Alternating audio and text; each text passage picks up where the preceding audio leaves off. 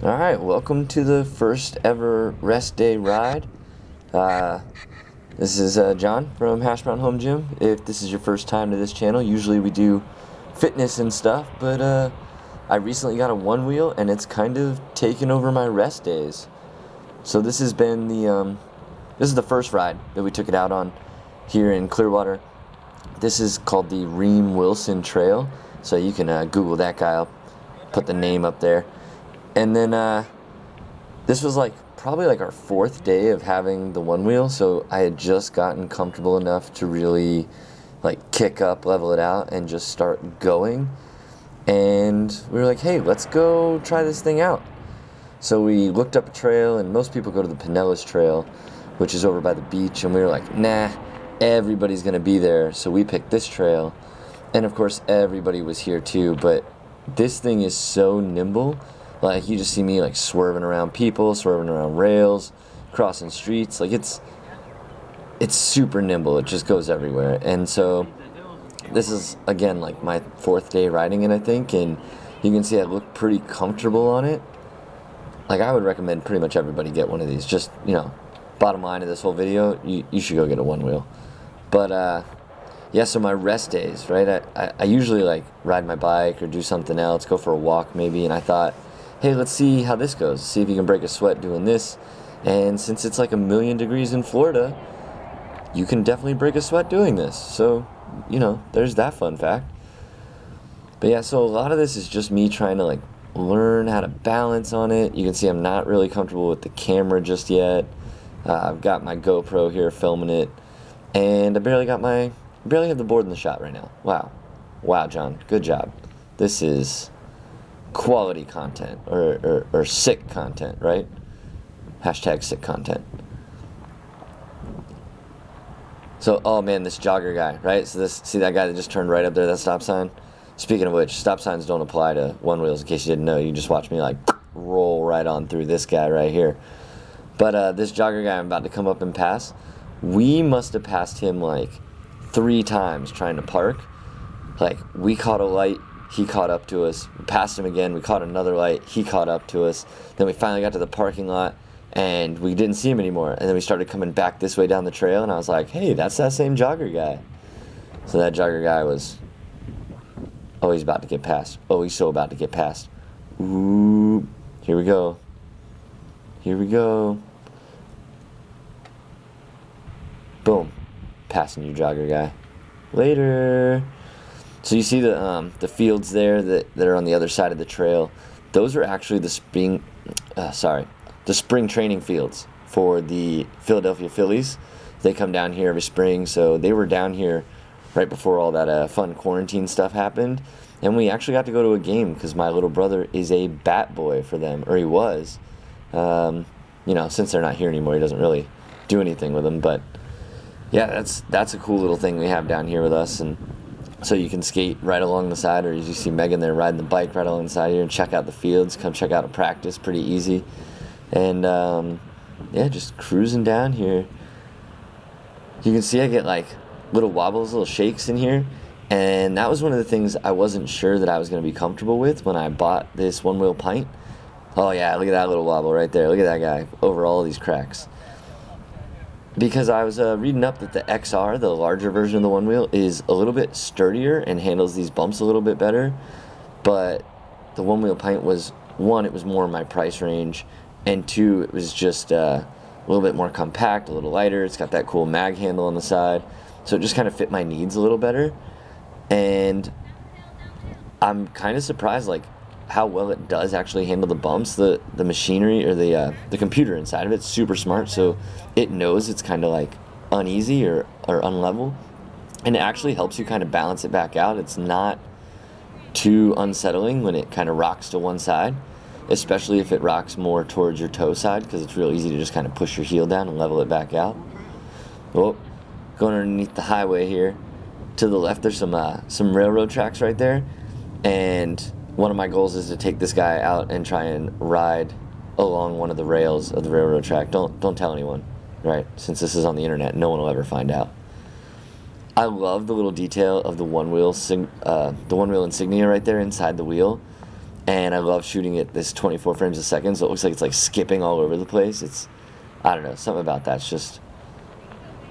just nice. Oh, speed wobbles, watch out. Man, I didn't remember this ride being quite so wobbly. With this being like the first day we took it out on the real trail, we still have it in the first or the slowest setting, which is called Redwood. So I think our top speed that it allows us to do is only like 10 or 12 miles an hour.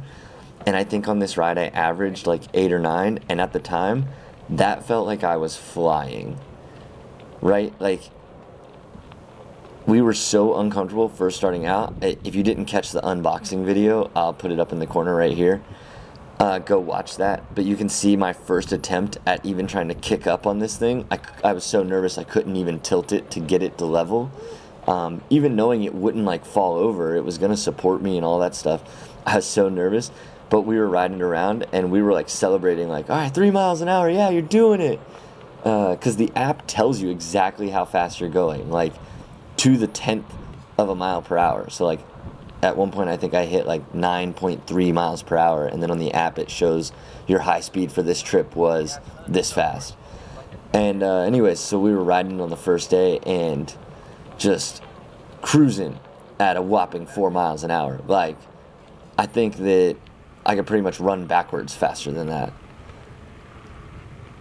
One thing about this trail that's really cool that, of course, I'm not showing you right now because I'm too obsessed with the way the Pint looks, is there's like 2 or 3 disc golf courses that I didn't even know existed. Yeah, here we go. Let me show you. So here's the first one, and it is massive. Like, it goes all the way around here. You'll see we'll cross over a bridge, and then it expands even over to the other side of the street. It's huge compared to the one that we did know about. There you go. Look at all them disc golfers. Ah, yeah, take a seat. Take a seat. I know, you're just so amazed by my one wheel. So you notice I'm riding in my Reebok Nanos. These are like my everyday shoes, specifically the Nano 9. These are like my everyday shoes, and these have become my favorite shoes to ride in because they are just comfortable. Like, there's just enough padding where you can feel the vibration still, but you don't feel like you're in Vans. Like the first day I rode in Vans, I could feel every little bump and vibration in it. The foot fatigue set in super fast. So I decided to put on my trainers, and this absorbed a lot of the shock, as well as still kept me in a pretty flat shoe, so I could still feel what was going on with the board without feeling like it was too cushy. You know what I mean? Oh, speed wobbles. I guess they're not really speed wobbles. I'm just hitting cracks and I'm not used to riding. I'm just a noob. Man, I love the way that fender looks. That green is so sweet.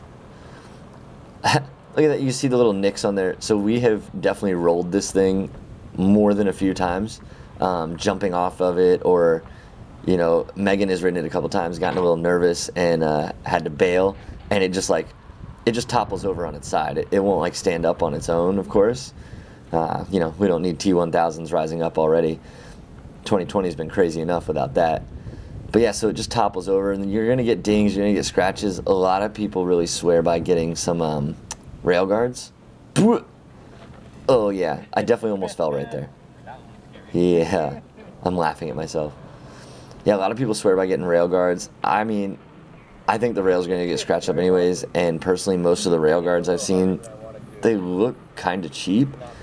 I haven't tried any of the like Float Life ones or the Craft and Ride stuff that look like they're a little bit more specific to the Pint, but the one wheel ones, they looked like they just tried to take the XR ones and slap them on the Pint, and the Pint is made so differently. It's got like the rounded, the beveled edges, and it's just, I don't know, it's just too different to put the same thing on there.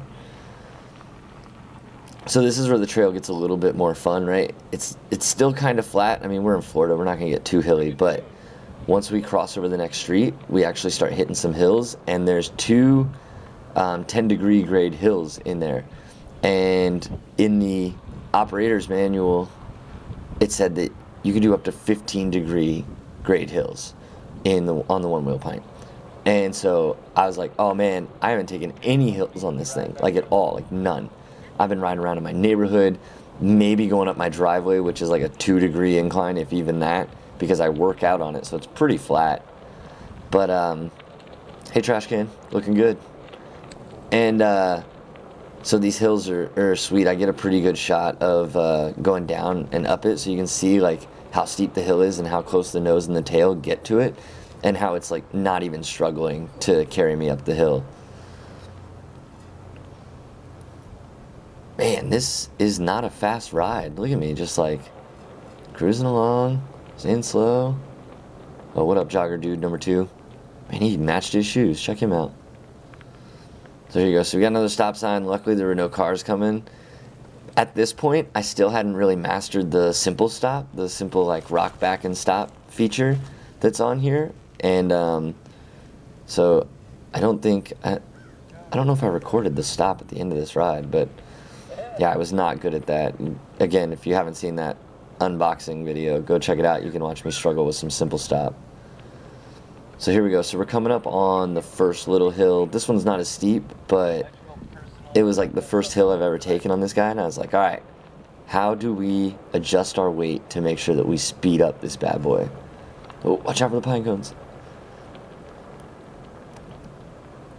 Let me tell you, you get one of these things, everybody's going to give you looks. Everybody's going to give you looks. I got like 5 or 6 compliments on this thing. They had no idea what it was. Nobody stopped me. Like, nobody stopped me to ask, but like riding by, people on their bikes, people running, people walking, they're like, what is that? And I was like, Google Onewheel. And they're like, yeah, I'm going to do it.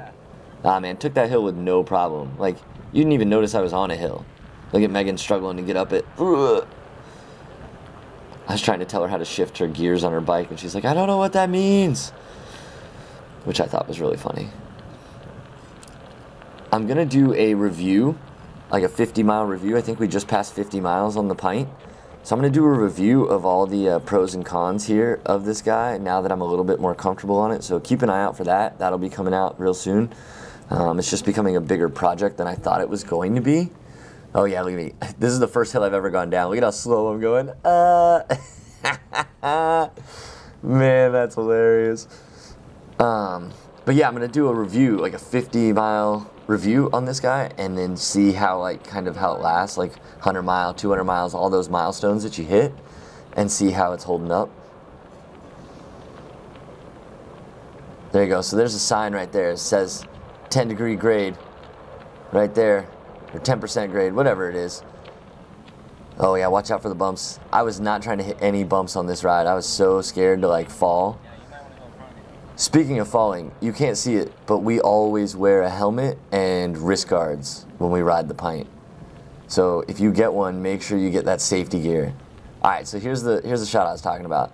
So you can see I'm staying level, but the hill is getting pretty steep. Stay on the trail. And the board is just keeping me level, keeping me at a steady pace. It's not like bombing a hill on a skateboard where you just have no control. If I lean back and keep the board level, I just keep it at like that 5-6 miles an hour, just feeling really comfy, not worrying about anybody, you know, coming in on me or anything, cutting me off, so that's good. And then this is where we took a break. I think like foot fatigue was setting in hard here. I think we did 2 miles in that time. And simple stop. Oh, hey, I did a good simple stop. Check that out. Hey, well, thanks for watching. That was rest day ride number 1. See you in the next one. Later.